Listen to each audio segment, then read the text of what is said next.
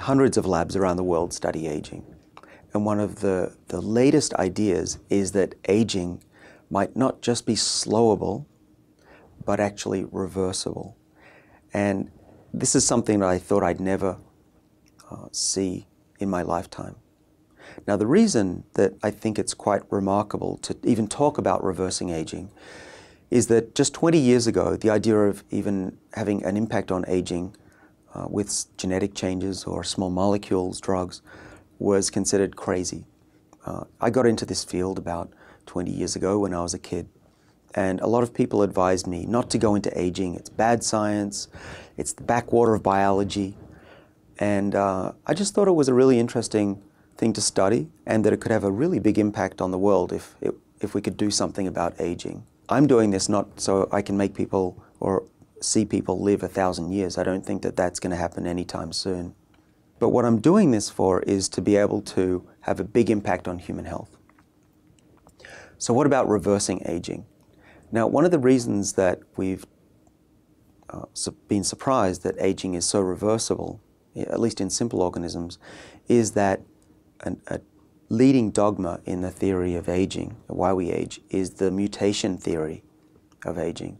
And that's the idea that our bodies accumulate mutations over time, and that leads to the decline in our body's function.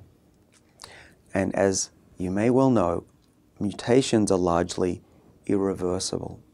Now, the good news is that maybe it's not the mutations themselves that cause aging, but the cell's overreaction to the DNA damage that occurs as we live. When I was just a young postdoc studying aging in a simple organism, Saccharomyces cerevisiae, which is the technical term for baker's yeast. Now, these are little yeast cells that the world uses to make bread and beer, champagne, for example. And this organism is really interesting and useful because you can change its genes very easily. You can study its lifespan within a week. They only live about a week. They produce about 25 offspring and then they die. And the first thing that I wanted to study when I was doing my postdoctoral research at MIT in the lab of Lenny Guarenti was, why do these cells not live forever? They're relatively simple. They just divide, they split. So why couldn't these be like stem cells? Why couldn't they live forever? Well, it turns out that the problem with these cells, a main problem, is that their DNA becomes unstable. And what happens is on the linear chromosome, they have 16 chromosomes in a haploid cell. The chromosomes pinch off a circle of DNA, and these replicate, and they end up choking this single mother cell. Normally, if a cell was smart, it would divide that split that circle between the mother and the daughter cell, and you just have a circle between the mother and the daughter, and that would be no big deal. But the problem is that the cells don't know how, or don't efficiently put this circle into the offspring. They accumulate it, they keep it in the cell, and the cell thinks this little circle of DNA is another chromosome, so it replicates that, and you get exponential growth of this circle. And actually within a number of divisions, about 12, 13 divisions, you end up with so many circles of DNA in the thousands that they outnumber the rest of the chromosomes in that cell. And they choke the cell. They titrate, they suck away the proteins, and the cell can't divide, and they die. And we were able to show in that lab that if you delay the circles from forming, or you prevent them from replicating efficiently, the cells can actually live longer. And we could extend lifespan in that organism. And that was one of the first known causes of aging, and one of the first ways to slow down that known cause. Somewhat disappointing was that when we looked for these circles of DNA in our own cells, in mammals, we didn't find many of them. And in fact, we don't think that these circles themselves are the key to immortality in mammals or in ourselves. But what we do think is that there's a principle there that tells us about aging in our bodies, and that leads us to this reversibility of aging. So what we then discovered when we were studying this circle formation was that there were these proteins that tried to suppress the genome instability. There are proteins in our cells as well that go to DNA regions of instability where, for example, there's a break in the chromosomes or the DNA is highly repetitive. that try to stabilize our DNA. And that's true for yeast cells as well. Now, one of these proteins turns out to be really important for this process, and its name is Sirtuin, SIR2.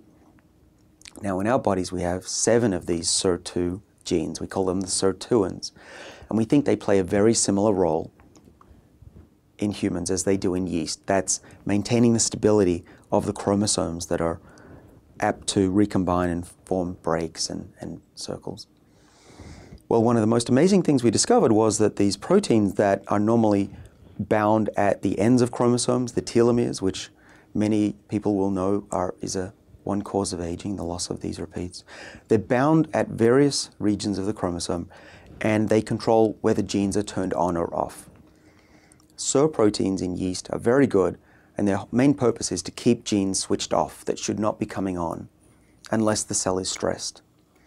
Now, what the problem is that when you get this genome instability in the broken DNA and the circles, the SIR proteins have this trigger that the cell says, hey, I know you're busy over here silencing, controlling these genes over here, but we need you really now for this genome instability. These circles are popping out, the chromosomes are breaking, get over here. So the cell recruits them in a very active mechanism, pulls them to the region of where there's a problem, and the SIR proteins help repair the DNA.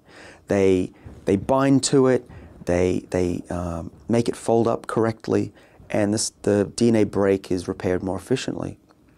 The problem, though, is that if they don't go back to where they came from, these genes that were once silenced and controlled by the SIR proteins are now expressed. They come on, you get a stress response, which is okay in the short term, but in the long run, you end up with a cell that has a permanent chronic stress response, which is not good for a yeast cell, and it's not good for a human being either. And in fact, we now know that chronic stress is a major cause of aging in many different organisms, from yeast to humans. So really what I'm saying in essence is, in yeast we learned that DNA damage, DNA instability, chromosomes breaking, distracts these proteins from what they should be doing, which is controlling how genes are expressed. During the distraction, these genes come on and the cell has this stress response. Now in yeast what happens is, one example is that SIR proteins normally silence genes that control mating. Yeast cells mate, they need to find the opposite sex. And SIR proteins tell the cell by suppressing certain genes, whether it's a male or a female, A or an alpha cell. When the SIR proteins are distracted, helping repair DNA, you get these sex genes coming on, and the cell doesn't know if it's male or female, A or an alpha, and it actually becomes very confused, and it can no longer mate. It becomes sterile, and that's a hallmark of yeast aging, is sterility. And what we found was that if we could prevent this genome instability, or actually put more SIR genes into the cell, we can put in more genes quite easily, we could do 2 really important things. One was you could repair the chromosomes better, because there's more SIR proteins to go around, and these silent genes, these mating type genes that cause sterility, stayed silent, and the cells didn't become sterile until much later. We think that the same process occurs in our own cells as we age. What we and others have found is that we do develop breaks and chromosome instability during aging, particularly at repeated DNA. So when there's one gene after another like this, or not just genes, just repeats, the chromosomes are very apt to crossing over, as we call it, recombining, breaking. And when this happens, the SIR proteins in our bodies, they move to the break, and we know that they help repair. SIR proteins in our bodies also control which genes are turned on or off. And we think that when there's breaks in our own chromosomes, that these SIR proteins are moving away from where they should be. And one of the tests of that was to see if we create DNA breaks in our cells, in culture, do the SIR proteins move to the breaks? Yes, they do. And do these genes that are normally controlled by SIR proteins get expressed? Yes, they do. And another interesting thing was that the genes that come on when you have breaks were very similar, had an overlap with the genes that come on during aging in a mouse. And we think that this may be also true for our bodies as well. So what's this got to do with the reversibility of aging? Well, if it's true that it's not the mutations and the breaks in the DNA that cause aging, but the cell's reaction to that, what we should be able to do is to compensate for that reaction. One thing we could do would be to put in more SIR genes, and so the genes make more SIR proteins. So instead of having them all distracted, we could have enough proteins to go around so we could control those genes and have the repair process go on at the same time and keep those genes silenced when they should. The second thing we could do is to make these proteins have more activity. We now know that if we put in simple molecules, maybe a drug one day, we could make these proteins hyperactive so they can do their job at the broken DNA, and they could also keep the genes controlled. Without these molecules, what happens in our bodies, we think, is that over time, these genes come on and we're left with a chronic stress response. And this stress response leads to the decline of our bodies and aging. So really, what does this mean? Just to sum up, is that if it's not the mutations and it's the changes in proteins, how they move around the cell, this should be reversible. And we're already seeing signs from work that we and others are doing that we can restore the function of these proteins and not just delay aging, but reverse it as well. This is leading to a whole new field called epigenetics, where we can change how the chromosomes are read, how the chromosomes are wrapped up in the cell, and take that back to a more youthful state. And if we can succeed in doing that, we have a great chance of being able to not just delay aging, but put it off and even possibly reverse it one day so that we can lead much healthier and longer lives.